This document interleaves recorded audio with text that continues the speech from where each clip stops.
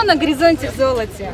А сколько даров нам приносит красавица осень. Ее щедрости нет предела. Пробуйте. Угощайтесь. Осенние рифмы, изобилие урожая на столе, праздник «Золотая осень», несмотря на моросящий дождь в разгаре. Самодельные корзины из тыквы, наполненные урожаем, букеты из овощей и композиции из рябины. Так каждый отдел и даже район представляет себя. Подобные праздники управление проводит трижды в год.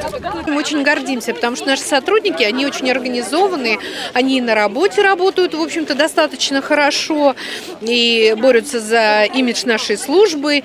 И, как вы видите, вот насколько они умеют все это делать, и с детками справляться, и заготовки в зиму делать. По традиции в начале праздника сотрудников миграционной службы наградили очередными званиями. Мы старые погоны срываем и новые погоны вешаем. В знании миграционного законодательства им нет равных. В рабочее время сотрудники ведомства – гроза нелегалов. В свободное – художники и мастера прикладного искусства. Кто-то вышивает, кто-то цветы выращивает, кто-то перцы выращивает, кто-то пироги печет.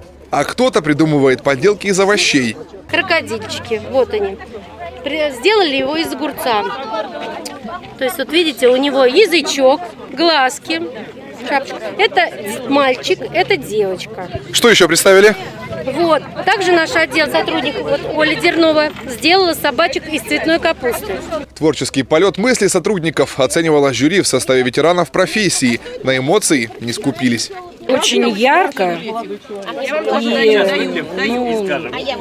с определенной индивидуальностью. Очень молодцы. Побывав у всех столов, жюри удалилось для прений. Выбор дался непросто, ведь каждый стол выделялся не только своим осенним оформлением, но и ароматом. Победила тыква, произведение Анастасии Ельцовой. Я очень любила сказку «Золушка», ну и решила на основе этой сказки сделать такую тыкву. Внутри там свеча. А кубок «Золотая осень» единогласным решением достался организационно-методическому отделу. Спасибо. Будем держать марку. Андрей Деркач, Сергей Руднев, телеканал «Первый областной».